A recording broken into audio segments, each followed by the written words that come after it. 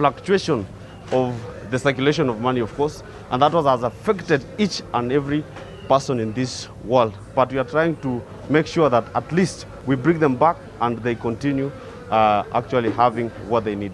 If you want to start a business, you have more than 10 licenses before you start a business in this country. So we need these things to be harmonized. We have one single business permit so that people can run business smoothly.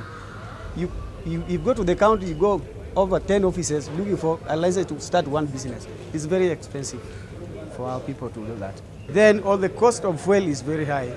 They should lower the cost of fuel, and also the cost of running business in this country is very, very expensive. Especially acquiring the license for running a business in this country is very expensive. You see the government are saying every day that we have more unemployed youths. At the same time, they are not helping investors in this country to come so that they can create more jobs. So we urge them to give us a conditioned environment to run our business so that we can create more employment for our people, young people.